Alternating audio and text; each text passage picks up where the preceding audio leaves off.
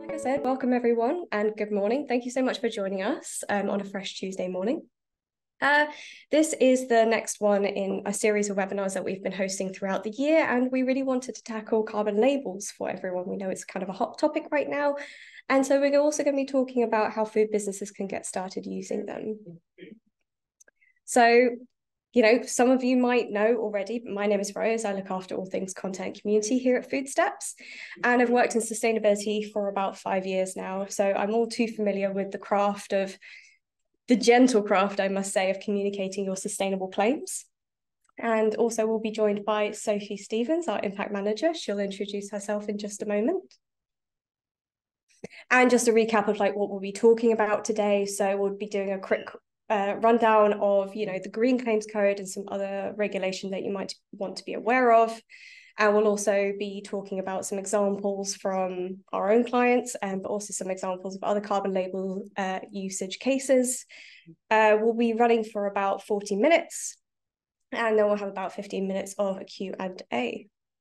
And don't forget that you can also ask questions throughout the session with a Q&A box at the bottom. So before we jump in, I'd like to properly introduce ourselves. So we are Foodsteps, and we are a mission-driven business. For those of you who don't know, we envisage a world where food is a solution to the climate crisis. And as some of you might be aware, food creates around 26% of global greenhouse gas emissions. So we are dedicated to help food companies measure, reduce, and communicate their environmental food footprint, I must say.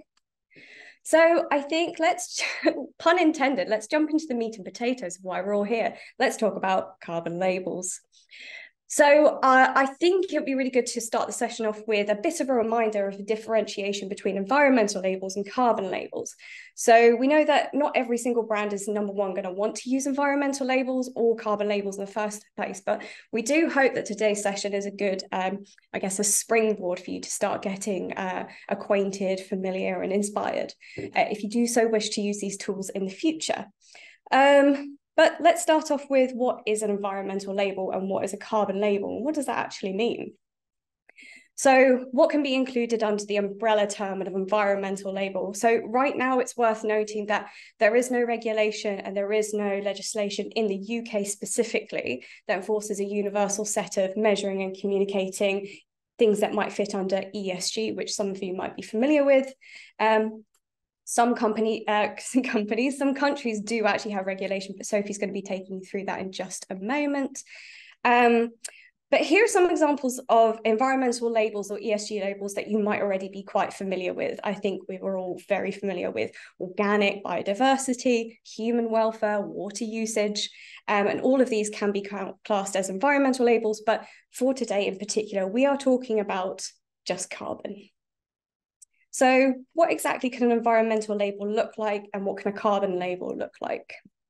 So this is a lot of examples. So you can see there's all different kinds of labels, as you can see in the center just here, some ones that you're probably very familiar with. So we've got Fair Trade, the Leaping Bunny, the Rainforest Alliance as well.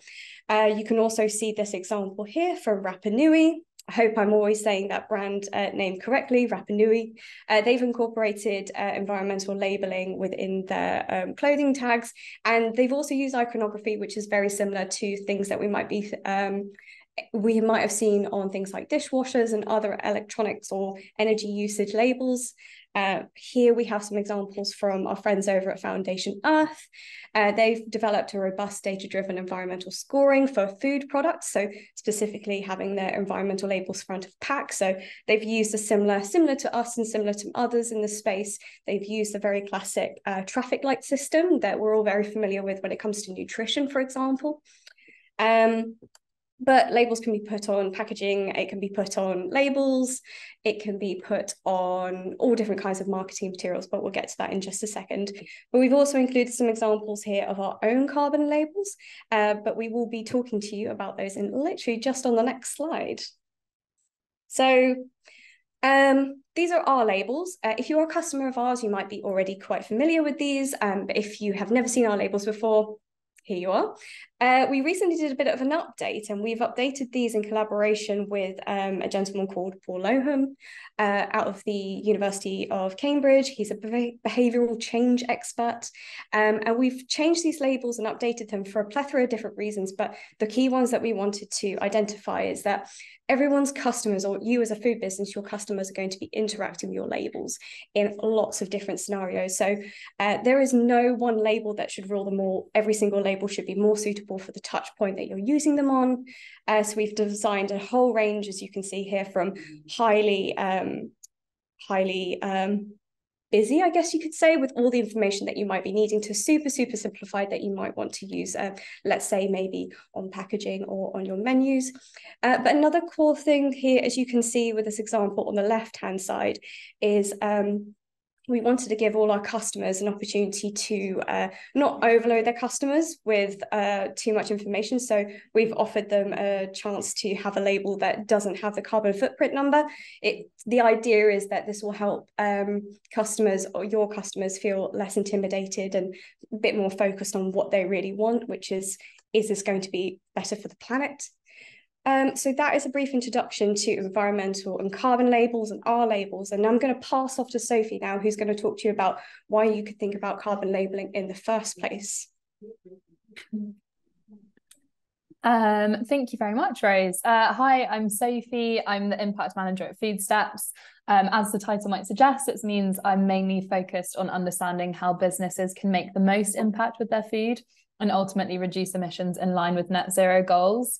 And naturally, carbon labelling feeds quite nicely into this. So we're continuing to trial our new labels and figure out alongside our clients how they can be used most effectively as a tool for reduction, communication, the full works basically. So at the moment, as you might be aware, there are no regulations in the UK to say that you have to put carbon labels on your products and menus. So naturally, you might be questioning why you'd opt to do it voluntarily. There's obviously lots of reasons why businesses, like many of you online today, are keen to start putting carbon labels across your food and drink offering. So let's get into it. First of all, thinking about the knowledge gap. So there's a really significant gap in knowledge when it comes to the carbon footprint of food. Consumers, as well as food providers, like many of you here today, tend to be quite disconnected from the impacts that their food have on the environment, all the way through its lifespan from farm to fork. As well as a disparity across different food types. So really, how much worse for the environment is your beef steak compared to a grilled portobello mushroom, for example? And this is through no fault of your own. Access to this type of information is hard to come by, which is something that we might know better than anyone. Carbon footprint labelling intends to bridge this knowledge gap by providing people with that missing piece of information about the impact of their food on the environment. And as a result, that might lead them to make different choices about what they're going to eat for lunch, for example, in favour of lowering their environmental impact. So unsurprisingly, this is only made more effective by aligning other determinants of choice with environmental outcomes. Thinking about price, you wouldn't be surprised to hear that lots of research has proven that making the lowest carbon option the cheapest is a super effective way of influencing decision making. And more generally, labelling will only become more effective as consumer understanding of the food problem grows and they become more familiar with the standard set of labels, and also as our insight into food impacts continues to improve. Next, thinking about brand reputation. So transparency is a really key word here that might come up a bit over the course of this webinar. Consumers want it and are ultimately looking to find out that they can trust the information that you're putting out there. So basically that you're not guilty of greenwashing. Much like nutritional specs, consumers view businesses as having a responsibility to provide them with accurate information about the sustainability of their offering. And by backing up your claims with data, which you might choose to display on carbon labels in the form of an impact score, for example, you can continue building consumer trust in your brand, as well as carbon labeling more widely. Labeling ultimately enables you to signal yourself as a business that cares not only about the environmental impact of your products, but also about sharing this openly with your consumers. So how does this all fit into your net zero targets? Principally, environmental labeling is intended as a tool for impact reduction by aligning consumer preferences to low impact foods and ultimately helping to keep emissions from sales down. Environmental labels are a really useful way also to internally and externally communicate the impact of your food. and make sure that you have full transparency when working towards net zero goals. So changes to impact scores can also then be visible, which will highlight the important work that your business is doing on the journey to net zero that would otherwise be taking place behind the scenes. And this kind of visibility with the end consumer can also help with engaging your suppliers on sustainability by putting additional pressure on your suppliers to reduce their impacts and ultimately the number that is shown on the label. So to hammer this message home, it's not just us that want you to carbon label. Your customers are also keen to see sustainability labels on products. So the Carbon Trust ran a survey that showed that 2/3 of the consumers across UK and EU support carbon labels being placed on products.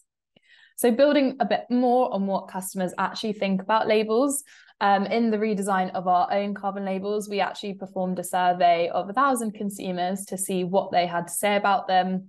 We very bravely opened up the floor to any feedback, which was definitely an enlightening experience. Through this exercise, it was pretty easy to identify some common trends among consumer opinions on environmental labelling, and you'll read some of the quotes here on the screen. Generally speaking, consumers were definitely really concerned about substantiation, both that the labels themselves could be trusted as measures of sustainability instead of just another greenwashing gimmick, and also that calculation methods are accurate and shared with the consumer. This kind of transparency is particularly important, given that it was quite clear that a lot of consumers still didn't really understand exactly what carbon footprint meant and what it accounted for, and that the concept of local food and air miles was still quite dominant amongst their understanding of what sustainable food actually looks like. So yeah, I think education is definitely going to be another very integral piece to using environmental labels effectively, and definitely one to think about. Some consumers were also concerned about whether this would result in rising costs, which given the current climate would naturally be a really undesirable outcome. And sort of in line with this, we also noticed quite a few comments that highlighted the tension between individuals versus the big corporates. So consumers are rightly very keen not to bear the full burden of saving the climate. And it's important that businesses talk about the work they're actively doing to help push the climate agenda forward and ensure customers don't feel like they're wholly responsible for taking action. So importantly, there's some upcoming as well as existing regulation around environmental labelling. This should provide some comfort to businesses that are looking to eco-label, as it should provide a standardised framework for the methods that underpin the labels, and just make sure that you're moving in the right and the same direction as everyone else. So we'll get onto the Green Claims Code a bit later, but firstly wanted to talk about the National Food Strategy that was published in 2021, which was the first independent review of England's entire food system in 75 years. So safe to say, very important, but also long overdue. While there's been some criticism about the government's response to this in the food strategy that was released the following year, including from Henry Dimbleby himself, a really positive thing that's come out of this is the Food Data Transparency Partnership.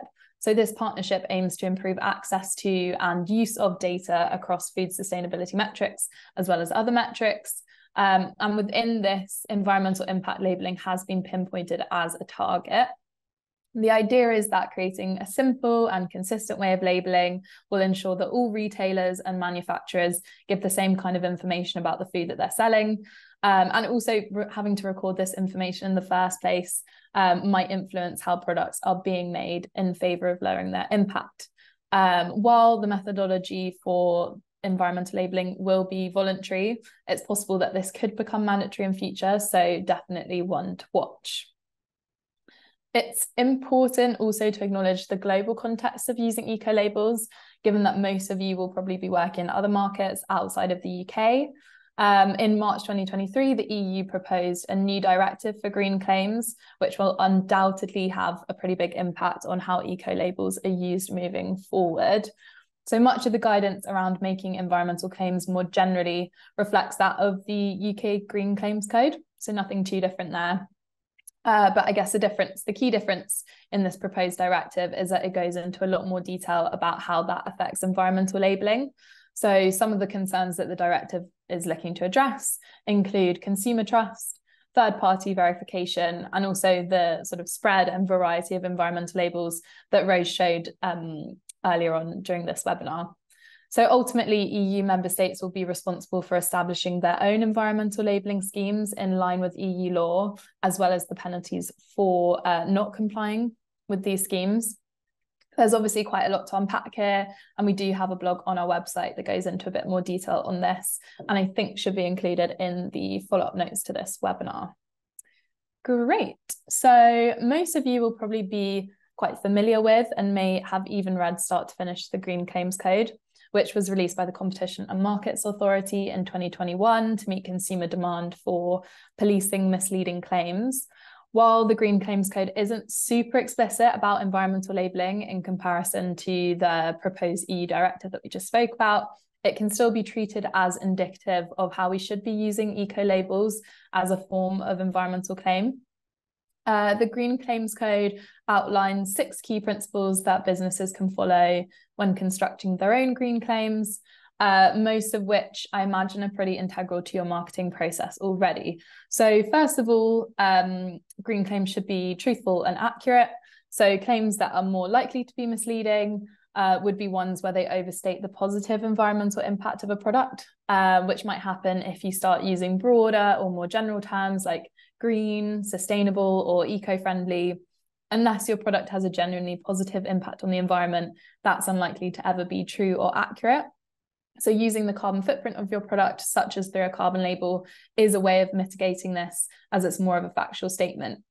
Secondly, should be clear and unambiguous. So the meaning that a consumer is likely to take from your green messaging should match the product's actual environmental credentials. So yeah, similar to the first principle, if you're looking to carbon label, then the carbon footprint should be accurate to that product. And then thirdly, green claims shouldn't omit important information. So that might involve things like cherry picking positive environmental aspects and maybe trying to convince consumers that a product is greener than it actually is, which would inevitably be quite misleading. It's important to consider green claims in the context of the product's overall impact. So at Foodsteps, for example, we always measure the carbon footprint from farm to waste, so looking across the product's full life cycle. The Green Claims Code also recommends that you include a URL or QR code to guide consumers towards additional information that can help paint a fuller picture of your sustainability story, as obviously there's only so much that you can get across on a small label, and Rose will take you through some examples of this a bit later on. So then looking at the 4th principle of the Green Claims Code, green claims should only make fair and meaningful comparisons. So while it's obviously quite appealing to be able to assert your product as the market leader in sustainability, it can be pretty difficult to do so accurately. So the basis of your comparison has to be very clear, and it's important that you're comparing like for like, including using the same methods. So it would be much easier to compare your own products, for example, and nudge people towards the lower carbon option, as you can verify that these have been assessed in the same way. And yeah, Rose will show some examples of that later on. The 5th principle would be to consider the full life cycle of a product, which I mentioned a bit earlier. So while it's perfectly acceptable to refer to a specific aspect of your product and its supply chain, it's important that you're taking the full life cycle into account. So businesses should focus on aspects that are most significant in terms of overall impact to avoid misleading customers. And also importantly, acknowledge where exclusions have been made. Then finally, and very importantly, green claims should always be substantiated. So in order for environmental claims to be verified as truthful and accurate, businesses must provide supporting evidence. So assessment providers like us will always help ensure that the data used by our clients is robust and up to date, and also that our methodology is being made publicly accessible. I'm now going to pass back over to Rose to chat about what compliance could look like for you. All righty. Okay, thank you so much for that, Sophie. So now that we're familiar with the context of labels, we've seen some examples, we understand some kind of like regulatory background.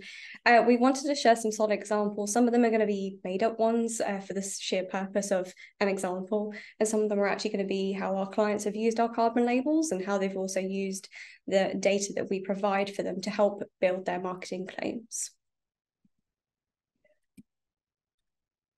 Cool. With these hints in mind, we thought it might be useful to show an example of what could be considered a compliant claim. We do also have a whole separate webinar, which, we're talking about lots of different resources that we've got today in this session. We will include all of this in the follow-up notes. A whole webinar on how to market your sustainable claims that goes into a lot more detail. So we highly recommend you watch this. But for these particular examples, these are some compliant claims that we've made up for you. So we're going to start on the left. We're going to break these down. So on the left-hand side, we've got our coffee beans are certified low carbon by insert assessment provider. And obviously we've put that there because it could be us, it could be somebody else. And they've also included a QR code that Sophie just mentioned, and also a list to a URL as well. So they're being very specific about the product itself, which makes it compliant. They're not just saying coffee, they're saying coffee beans, which is really, really important, going back to some of the principles that Sophie just showed you.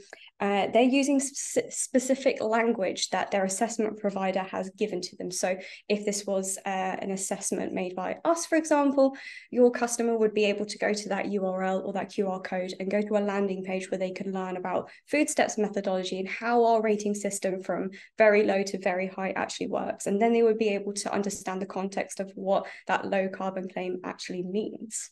And also by referencing your assessment provider, you're backing up your claims even more. And this is even bolstered with the QR code. So all these kind of like elements together make it basically almost bulletproof. And then we're going to show you the example on the right. So we offset 100% of product emissions through our Amazon reforestation project. We are also actively working to reduce our carbon footprint by 50%, and they've included a little URL once again. So whilst we are aware that offsetting is currently a bit of a contentious subject, we did still want to include this example because we also know that offsetting or insetting is a critical part of many companies' net zero journeys, and we would not want to vilify anybody.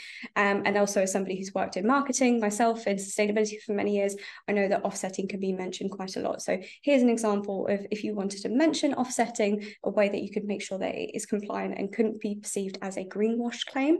So number one, what makes this code, this particular claim compliant? It states how much they are offsetting. They're saying that they are doing 100%. What part of their emissions or their scope 1, 2, 3 are they offsetting, their product emissions, and they're saying how they are doing it. It's the Amazon reforestation project. And then they also assert future reduction intentions. So they said that they're actively working towards reducing their footprint, and they also give a number of 50%. Instead of using something that could be a little bit more fluffy that we see quite a lot to be climate friendly by, and then input a year here that might not actually be attached to any actual solid SBTI goal or net zero goal. So both of these examples are really, really kind of like solid cases for being specific. Make sure you're being clear about the science-based ways that you are measuring, backing up with a link or a QR code, and also using a data assessment provider. So as you can see here, just emphasis on the links, but we'll get to that in a second. So onto some topical context. If you are interested in adopting sustainable claims, maybe you haven't done it before, or maybe your brand is looking to maybe 2024 and you're thinking about what particular campaigns can we do, what kind of products you're going to launch, we thought this particular news about carbon neutral schemes and claims might be really, really handy for you to know. You might have seen this in the news already, that carbon neutral claims are gradually being phased out. So we know from this article from The Grocer that major players in the food and beverage industry, such as Nestle and Leon, and contract caterer Sodexo are among some of the companies that are slowly moving away or have entirely phased out their carbon neutral claims. Another compelling reason for food companies to consider labeling is the declining trust among consumers in carbon offsetting. So carbon neutral claims or other kind of carbon offset adjacent assertions might be something that you might look to maybe move a bit away from. So the Carbon Trust, for instance, I mean, we all know the Carbon Trust, they are ditching entirely their carbon neutral label and they're replacing it with 4 new consumer facing ones. And they focus on emissions reduction and comparison of products. If you haven't seen this article in The Grocer before, I think I said the caterer before, it's actually The Grocer. If you have seen this article, yeah, give it another read because I think it's a really great kind of like stick in the ground for where this whole industry is moving towards. But the things that they're going to be facing on, like I said, is emissions reduction and also comparison of products, like we've just seen in the principles that Sophie shared earlier. Comparison is probably going to be something that you should look into. So let's move on to actually seeing how our labels can be used in action by our clients. So once again, carbon labels and environmental labels or environmental claims can be used at multiple touch points for your customers. So we're going to take you through some different examples of how they can be placed. So this example comes from Kew Gardens.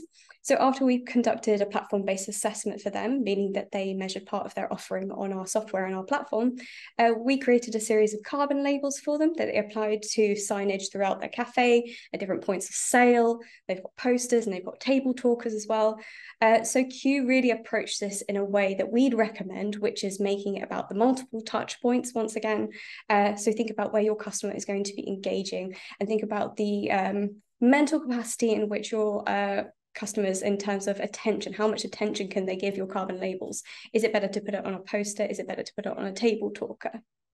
But I do believe this example really illustrates that you don't need to solely depend upon marketing or putting posters and using labels that are only low or very low on that scale. You can still use high, very high to offer comparisons for your customers. It's all about building carbon literacy and it's all about transparency as well. And also sharing your higher rated items demonstrates that you don't want to vilify your customers for choosing higher ones. You're literally just offering them the information in the first instance. And we think this really enables you to help your customers strengthen their carbon literacy as they're going along their sustainable journey, as you are as well. So let's talk about menus. So for those of you who've eaten at Coco de Mama, you'll know how it is. It's a very quick grab and go experience. It's beautiful, delicious food that you can get when you're having a bit of a mental day in the office. So Coco knew that they had to create, once again, multiple touch points that were at different places throughout their stores to make sure that it fitted within the context of their diners. So Coco, they wanted to use like simplified labels, as you can see here just on the left-hand side. Just for the sheer sake of, you know, your customers are poor on time. They just want to get in. They want to look at what they usually have. And if they see a carbon label, they can go, oh, okay, that's interesting. I think I'll choose that one. Make it quick and easy for them. It's also worth noting that this particular example predates our recent update of our labels. So if somebody does wish to use a simplified label, obviously you can make it suit your particular needs as a brand, but these are the two that we would recommend. As you can see, once again, it's showing the classification of where it sits on the rating, and it's also giving you a color indication. Wonderful. So more from Coco de Mama. They knocked it out of the park. So Coco de Mama wanted to build carbon literacy with their customers. They also wanted to maximize the amount of exposure that their customers had to their labels. And also they wanted to sell lower rated items, which if you have net zero goals or you have particular climate goals, this could be a core goal that you're working towards. And this is a great example of how you can nudge your customers towards buyer lowering rated items. So how did they do this? They placed carbon labels, like I said, alongside the menu, but they also make sure it was accompanied in different touch points that had particularly core parts of information. So as you can see here on this table talker, they are offering you 2 examples of little carbon swaps that you could have. They show you the rating, they show you what the menu, what the item itself looks like, and they've even included information, if you can see it here on the screen, that a bit of information that 60% of Coco recipes are very low carbon. So they're offering a bit of more context as to the wider, like Sophie said, your brand reputation. What kind of steps are you taking in order to lower your carbon footprint? And also with this table talker as well, they add a bit of information once again about the assessment provider, which is us at this particular instance. And they state about particular things like looking at the life cycle, the full life cycle analysis, and then they send you through to a QR code.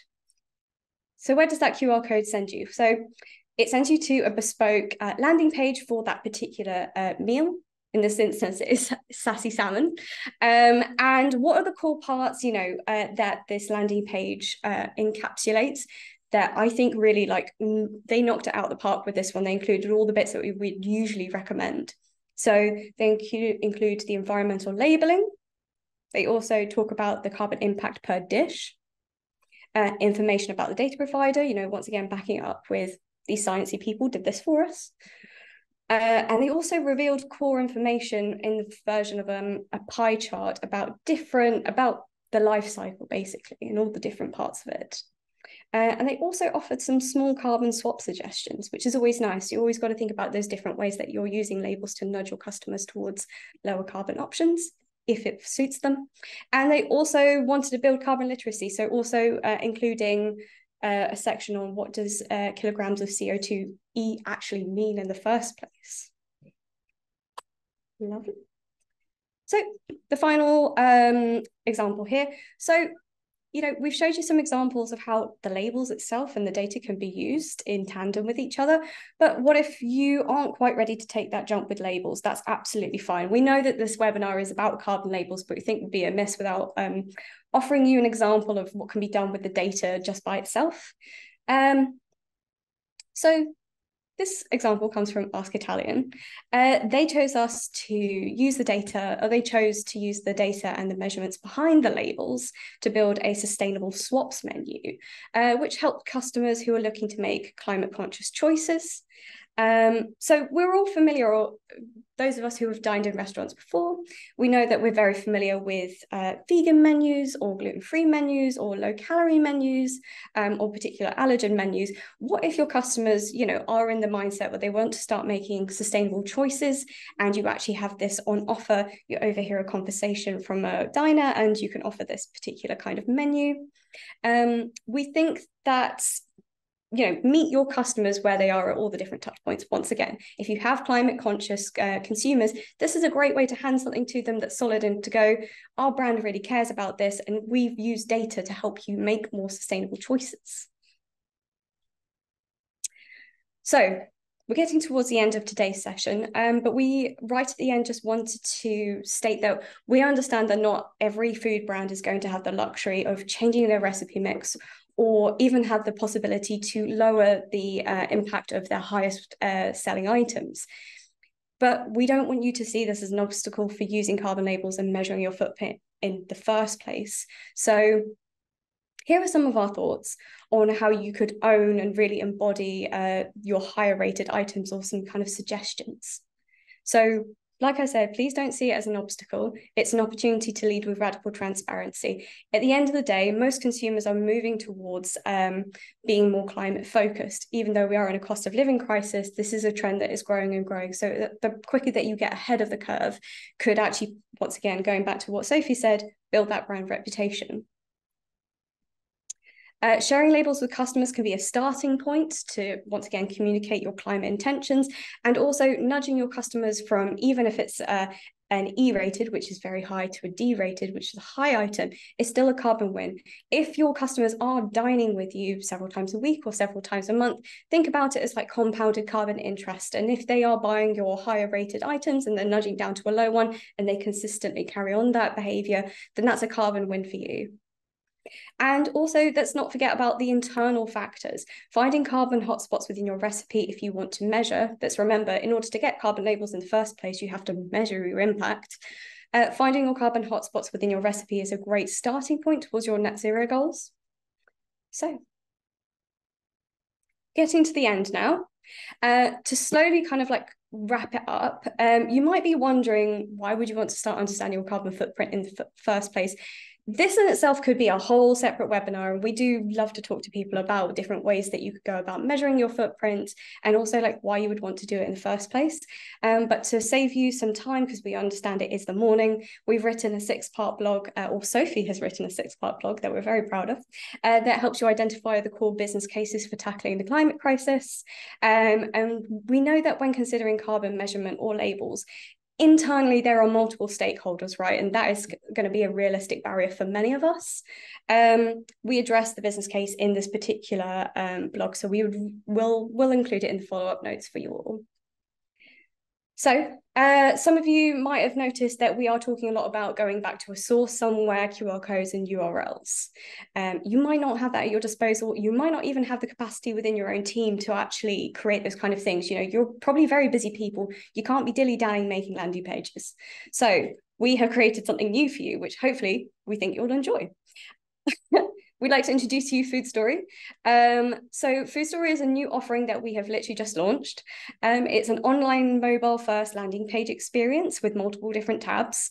And it helps you, the food brand, communicate all the information that you need to in order to be Green Claims Code compliant, educate your customers, really own your low carbon and high carbon dishes and share more information about them.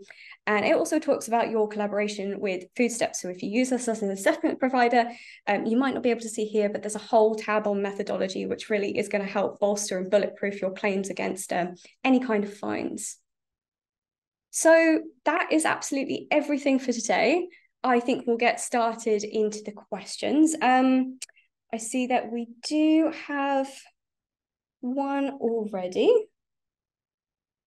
Wonderful. And I think, let's see if there's any questions in the chat. No, there doesn't seem to be.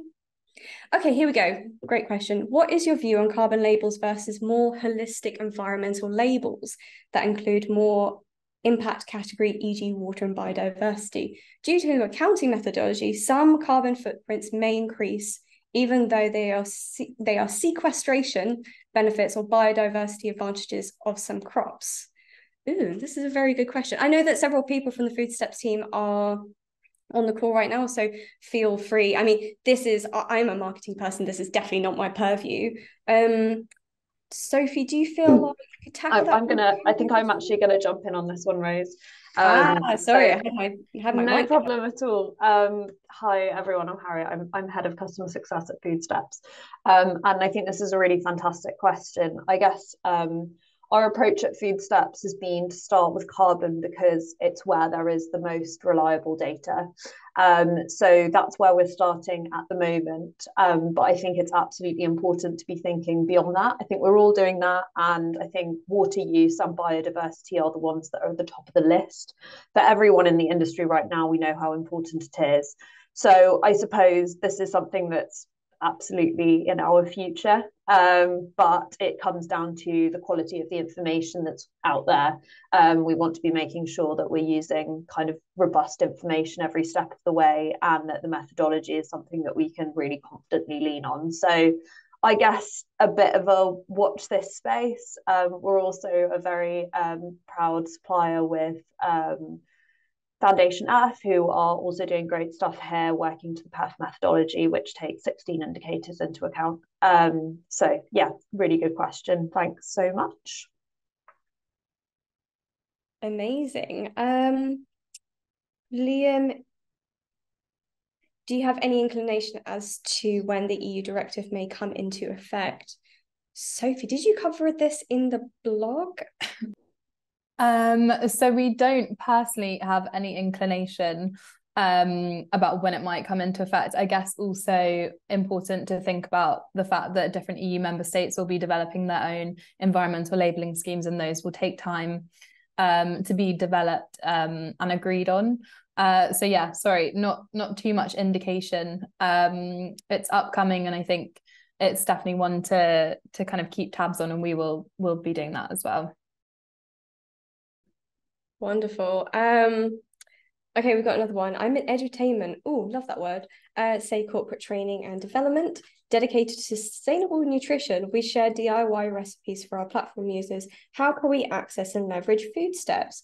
Oh, this is a really wonderful question. Harriet, I don't know if you want to jump in, but we help customers of all different shapes and sizes. I'm sure Harriet will share a Yeah. little bit on that. Thanks so much for your question, Amit. I would say get in touch with us. This sounds like a really exciting opportunity. So I guess a bit more about Foodsteps as a platform. It's really designed for all kinds of people in different roles to use, and it works on a subscription basis, depending as well on like how much information you have and what you want to use it for. We can kind of find the right fit. But yeah, that sounds really exciting. We'd love to chat more about that. Okay, yes, and our contact information is just here if you do wish to use it. Okay, I think we've got time. Does Foodsteps consider collaborations and partnerships with SMEs and startups that are able to extend your presence in the food industry? Oh, very budget restricted. Oh, okay, this is a wonderful question. Joey, I will get in touch with you because the answer is we'd love to explore different opportunities. We also know, like I said in the beginning of this presentation, there's a huge amount of carbon, a huge amount of environmental impact of greenhouse gases, 26% of global emissions that we have to tackle as a group. So, collaborations are always welcome. I shall be in touch with you. Lovely. Wonderful. So we've got a few extra minutes. If anybody does. Sorry, Rose, I think there are a couple in the chat as well. Fantastic. One about the DEFRA methodology and how it's going to impact the Foodsteps label. I think, right now what they're actually developing is like the methodology behind that rather than actually what the label is going to look like. So I think it's much more around making sure that everyone is working from the same starting place so that we can all build trust with consumers, because there is so much greenwash out there. So I suppose the way it's going to impact the label is not necessarily the design itself, because I don't think we're looking for there to be, or we're not expecting there to be like really clear directives on the appearance, but more about like all of the information that's backing it up. So I guess we're trying to just stay ahead of the curve as much as possible, and stay in active conversations with the team at DEFRA. So the only way it's going to change is making sure that we're compliant. We're hoping we're doing that, all of the right things anyway, and we're all about kind of being as thorough as possible, and using the best data available. So yeah, I guess we'll watch this space, but we're trying to keep as abreast to those plans as we possibly can. And I guess that actually links into a little bit more on Rachel's question as well about the FDTP. So as I say, we're not expecting a mandatory label right now, or so much sort of mandatory labeling, more along the lines of mandatory methodology. And we just think that's really important. We want it.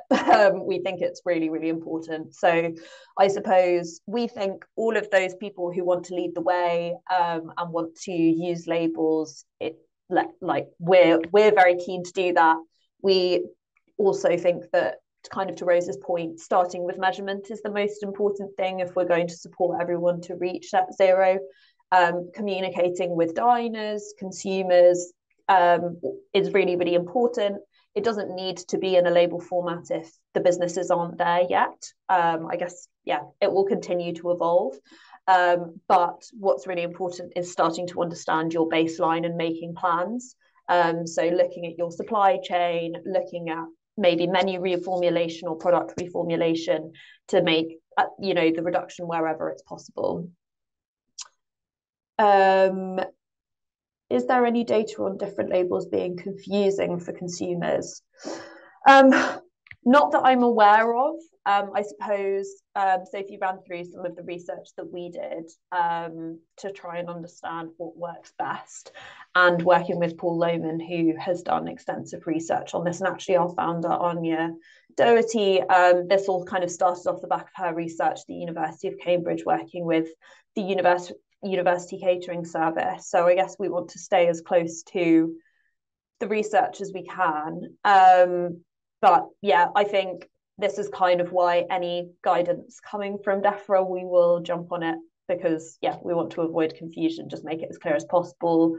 We also think that just like kind of slapping a label on and walking away isn't going to be effective. It needs to be part of a more coherent strategy.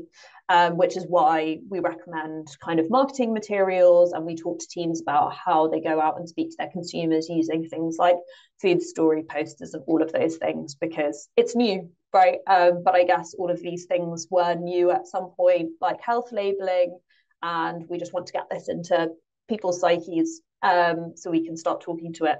But we're also very open to feedback. So yeah, please do use that contact email address for feedback as well as questions, because we'd really love to hear your thoughts. Wonderful. Let's just see if there are any more questions before we hop off. Wonderful. Okay. Thank you so much, Sophie and Harriet, for catching all those questions. Hopefully everyone is stepping away with a thorough knowledge of what the future might look like for them when it comes to methodology, carbon labelling, or what measuring looks like for you in the future. I think that's all for today. Thank you so much for attending, and we look forward to speaking with you in the future. All right, take care, everyone.